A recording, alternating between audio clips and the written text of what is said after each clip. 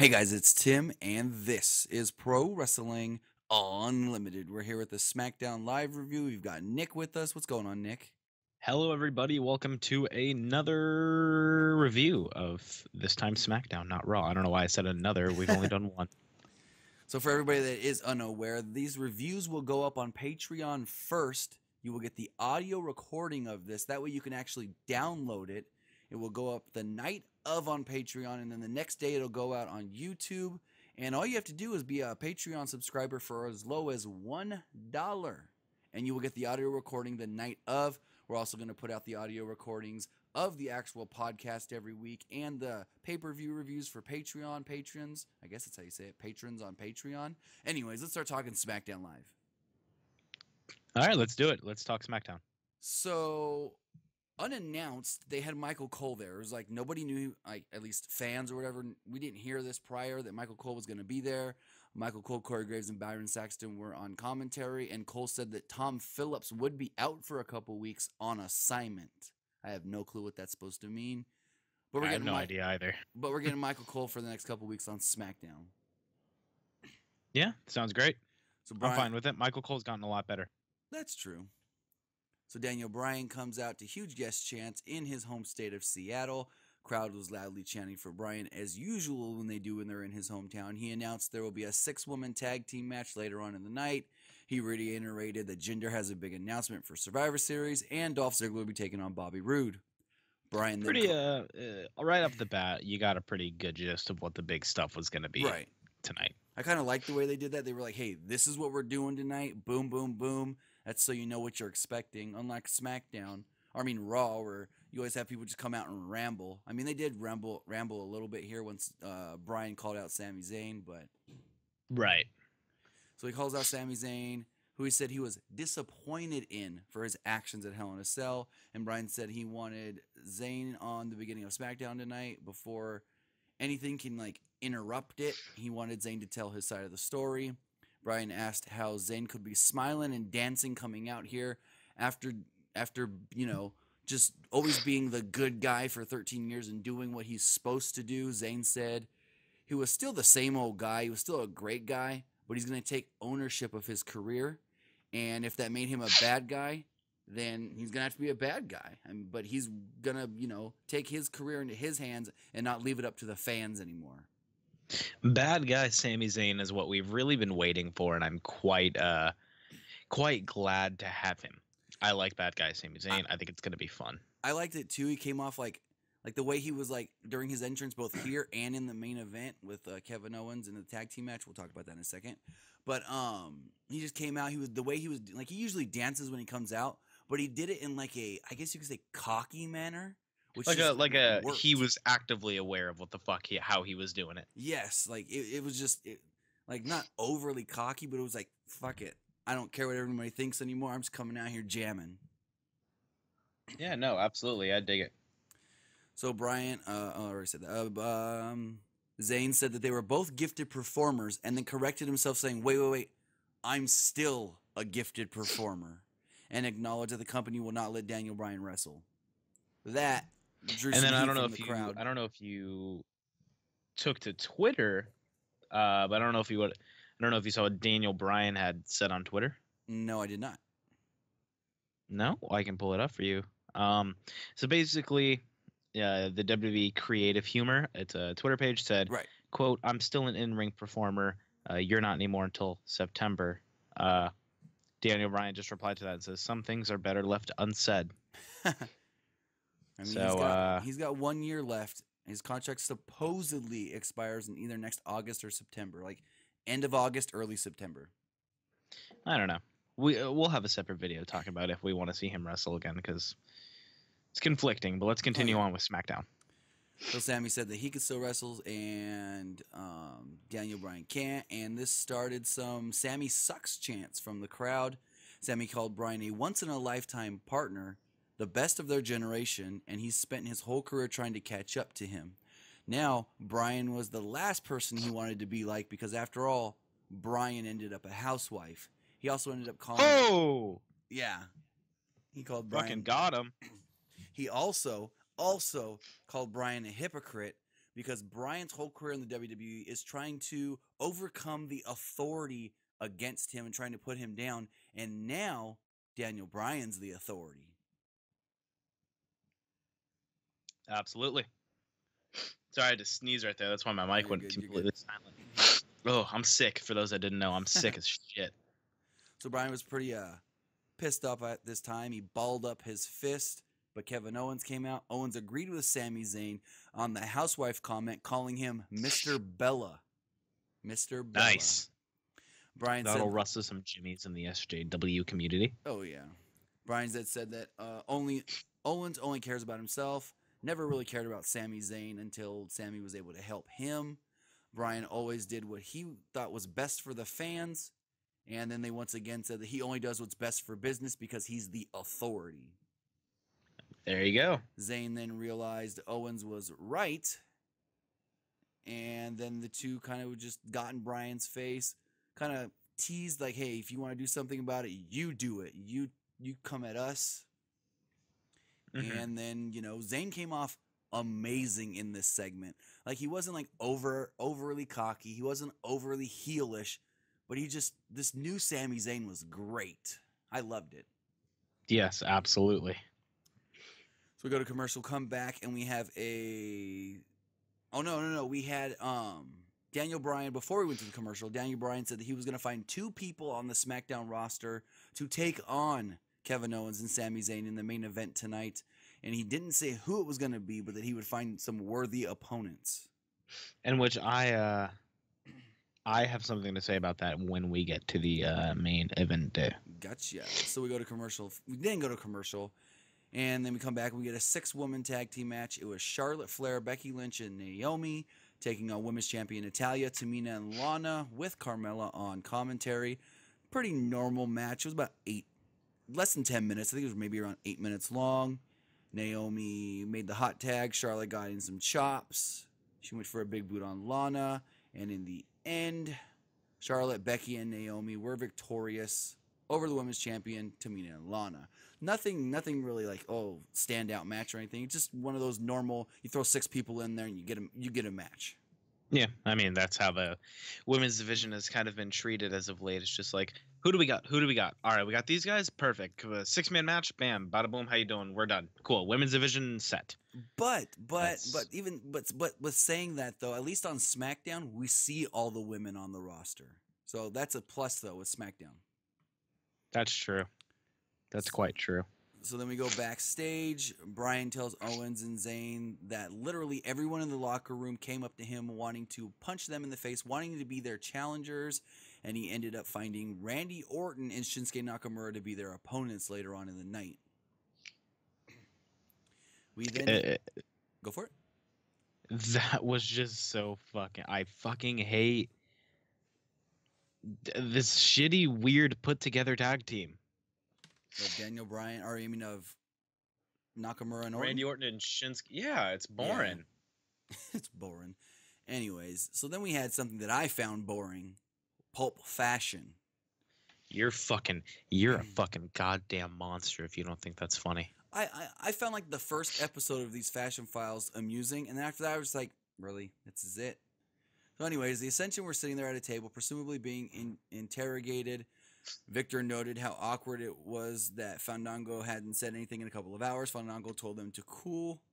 He kind of was trying to act like the Fonz, even though the Fonz was Happy Days, not Pulp Fiction.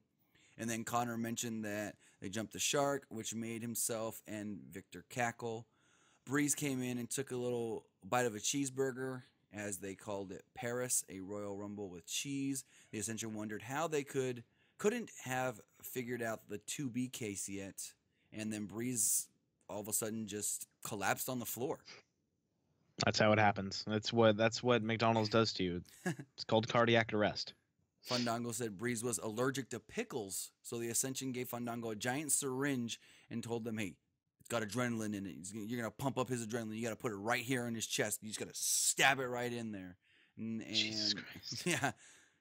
And so Breeze realized, they finally got Breeze up. They realized that the briefcase had been stolen. The one that they got, I think it was the last time we had Fashion Files. I don't even remember how long it's been.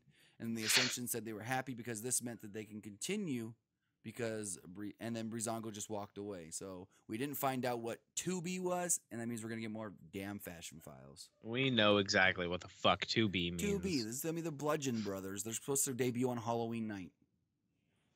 And honestly, that just feels too stupid and 80s to me. Anyway, I hate it, and I'm sick to my stomach. yeah. So then we had a minute and a half match.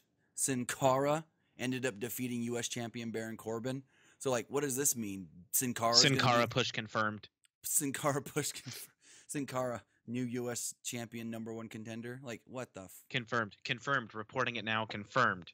Oh, Lord, don't say that now. Anyways, it was pretty much, Baron went in there thinking, I'm just going to beat the crap out of this guy really quick, and he got beat really quick. Nothing much really else to say. Yeah, no, I mean, R.I.P. fucking Corbin. So we go backstage, and Renee Young's interviewing the Usos. Usos. They said it's like Christmas morning. Chad Gable and Shelton Benjamin, they jumped in to inform the Usos that they would be the champions really soon. They acted like they wanted to fight right now, but they were just toying with the Usos and then offered a handshake. Usos laughed it off and were able to shake their hands, but Gable and Benjamin kind of did the cool guy pull away before they can shake the hands. Usos had every reason to beat these two up at the time, but they didn't. We then got a Bludgeon Brother promo. This time they were out in the woods. They said some stuff, and I couldn't really gather exactly what they said, and then they smashed their hammers onto the ground. And then they made it clear. They made it, obviously clear. Their name is the Bludgeon Brothers. It's stupid and boring, and I don't understand. And Luke Harper is so much better than this. Yeah, he doesn't deserve this pain. Remember the freaking TLC match, or I can't remember if it was TLC or just a ladder match that he had with Ziggler a few years ago at TLC? Amazing. Yes. Amazing. I do remember. So then, Shinsuke Nakamura came out to make a Survivor Series challenge. We had reported previously this was going to be Brock Lesnar, pending they didn't change the plans, and they didn't. Nakamura came out Mahal. Mahal came out talking about how he had just got back from a big press tour in India, and the fans in India really know how to treat their heroes, and he came off as a big hero in India. He then said that he's here, he's a workhorse, he wants to show that he's the better champion, the most dominant champion in WWE, and then said that he was challenging the Beast. He was challenging Brock Lesnar. So it's gonna be Brock Lesnar versus why do I keep saying Shinsuke versus Jinder Mahal at Survivor Series, but no titles on the line. Isn't that just the dumbest fucking thing that WWE's ever come up with? I don't understand it. I don't know why. You have nothing better to do. You know what makes it even stupider is they want Jinder to look good going into this India tour. But Survivor Series is 2 weeks before the India tour, and I don't see him beating Brock. No fucking way in hell he beats Brock. No. If they keep unless Strowman has something to do with it, or Joe. Other than that, there's no fucking way he's beating Brock. I mean, and if he does, I will give everyone that predicts that money. How about this one? A guy called into Wrestling Observer Live today with Brian Alvarez and said, I'm going to predict it now. The Shield screws Brock Lesnar. And then in January, February, and then WrestleMania, Brock Lesnar takes on each member of the Shield until he gets to Roman at Mania and then loses. That sounds fucking believable. It does sound believable. Literally, he can get screwed at Survivor Series, not work December, take on either Ambrose or Rollins at Rumble, then take on the other one at the whatever February pay-per-view is going to be. They may or may not be getting a March pay-per-view. And then April 8th, take on Roman and lose. This guy that called in, I was like, damn, he may have actually called it. But at the same time, the Shield's supposed to be baby faces, so that would be too much of a heel move to do. You never know. Yeah, anyways. So we go to break. After the break, never mind. I missed the spot. Sorry. AJ came out after he challenged Brock Lesnar. AJ Styles interrupted. Styles appeared to, come out, and the crowd was loudly behind Styles. Mahal repeated that he was challenging Lesnar and didn't want Styles out here. He wasn't getting a title shot, this and that. And then Mahal said that he had beat every worthy contender and called AJ Styles a loser. Styles said True. Styles said Mahal must have not had a problem defending his title against him. He told Mahal that Mahal said that AJ belonged at the back of the line. Mahal undid the buttons on his shirt like he wanted to fight, and then Styles attacked him. That'll happen. Styles then kind of tried to attack him, chased him out of the ring, and Mahal and the Singh brothers ran off. So it looks like they are teasing that AJ is going to be the next challenger, but it's not going to be at Survivor Series. It'll be at whatever December pay-per-view we get. But the weird thing is, you're gonna say, oh, AJ's the next guy that should deserve a championship match against Jinder, but he just lost last week clean to Baron Corbin. Dude, I don't get WWE 9% of the time. Anyway, so we go to break, come back, and Jinder and the Singh brothers, they just barge into Daniel Bryan's office, said that they wanted AJ Styles. He said that I'll fight him, but I won't fight him tonight. And then he goes, never mind. Sunil will fight him next week. And Daniel Bryan said, fine, if that's what you want to do, we got a match, and confirmed. And then he said that match would be phenomenal, and then just started laughing. Because Daniel Bryan's great that way. I don't think Daniel Bryan really knows where he is anymore. I don't think Daniel Bryan really gives two shits what he's doing anymore. As long as he's doing what they ask of him and doing pretty much no more than what is asked of him until he's able to leave. I mean, if you look at it, you can tell, especially like when they're in the ring. Yeah, when they're cutting the promos in the ring, he's doing his best. But when they're just backstage in like the quote unquote general manager's office, if you want to call it that, you can tell half the time he's just goofing or whatever. Mm-hmm. So then we come and we get Dolph Ziggler versus Bobby Roode. Bobby Roode gets a huge pop here in Seattle, and Ziggler won with a schoolboy holding the tights. Pretty much, same thing that happened at Hell in a Cell. Ziggler tried to use the tights, got rolled up by Bobby Roode. Bobby Roode used the tights. That's why we got the rematch tonight. During the match, Ziggler took a slingshot bump into the ring post, and Cole said, hey, that's the same thing that happened to Cesaro, except it was less than a month ago. Oh, that's right. He goes, that's the same thing that happened to Cesaro on Monday. Knocked out his teeth, but actually knocked him out of No Mercy. Anyways, they then announced that, in fact, this coming Monday on Monday Night Raw, Green Bay, Wisconsin, Brock Lesnar would be there to pretty much accept or deny the challenge of Jinder Mahal. And they didn't say if Jinder would be on hand for Raw or not, but they did put him in the graphic. So, I mean, if Jinder's there, cool. If he's not, it doesn't really make two differences. So then Aiden English was walking backstage in a pretty awkward segment. He's singing. He sings towards this girl, and she kind of blushes. He then sings towards these two guys, and they kind of don't pay any attention to him as they're playing on their phones. And then the New Day comes up. Well, it was just Xavier started playing his trombone. The two guys started dancing with him instead of acknowledging English, and that was pretty much it. Rusev then interrupted, said that there was no more New Day, only Rusev Day. Kofi Kingston wondered why it was Rusev Day again, but they celebrated anyways, playing the trombone. As they backed away, English was about to sing the Rusev Day song, and then Rusev stopped him. Love me some good old Rusev Day. Then we had the main event. It was Kevin Owens and Sami Zayn versus Randy Orton and Shinsuke Nakamura. Now, I'm asking you guys here in the comments, did they change Sami Zayn's music, at least like the beginning of it? It sounded a little different to me. Like Kevin Owens came out to his music, then he like walked maybe halfway down the ramp, pointed back up, and then Sammy's music hit. But I don't know if it was just because I wasn't paying 100% attention during their entrances, but it did sound a little different. So maybe I don't know. Let me know in the comments if you guys think Sammy's, the beginning of his theme song sounded a little different. But in the end, Kevin Owens and Sami Zayn did defeat Randy Orton and Shinsuke Nakamura. At one point, Randy Orton went for a cover in the ring, but Owens broke it up and gave him a super kick. He also tried to do his draping DDT. Instead of in the ring, he tried to do it from the apron to the outside of the ring on Sami Zayn. That didn't work, so then he threw Sami Zayn through the announce table. Appropriate. Pretty much. Later on, Owens tossed Nakamura into the steps and jumped on the apron. This distracted the referee, allowing Sami Zayn to give Orton a huge low blow, the Luva kick, and then pin Randy Orton. Good match with a real good, heel Sami Zayn finish. Afterwards, the two guys ran out of the ring. They went to gorilla position and started getting in.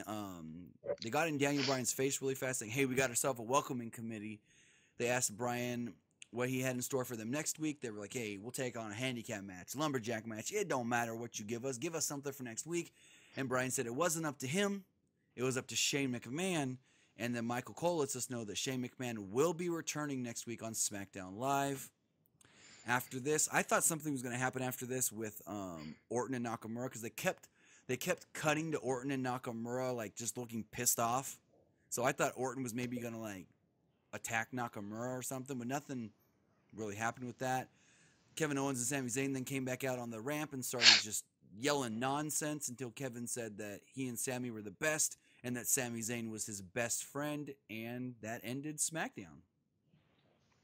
It was a decent show. Yeah, I mean, there was some stuff that was like really like the Aiden English, New Day, freaking Rusev stuff wasn't really needed. I mean, I know they've been pushing Aiden English a little, so they wanted to get him on the show. You had to find something for the New Day, but I mean, overall, it was an okay show. They got everybody on there that they needed, and yeah, that was SmackDown. Nick, you got any closing comments on SmackDown this week? Not on SmackDown. Just want to say thanks to everyone on Patreon that's listening to this tonight. Thanks to everyone on YouTube that's listening to this now. You guys are great. I love you. Be safe. Yeah, so that's going to do it. Again, if you guys want to get the early recording of this on audio, not video, through YouTube, you can subscribe and become a patron on Patreon. So as $1, you will get the audio recordings of all of our reviews and our podcast. So go over to patreon.com/PWUnlimited. And if not, you can catch these the next day, the next morning on our YouTube channel, Pro Wrestling Unlimited on YouTube. You can also find us on Facebook, Instagram, Twitter, everywhere there's social media. And that's going to do it. Have a great night, guys. Good night, everybody.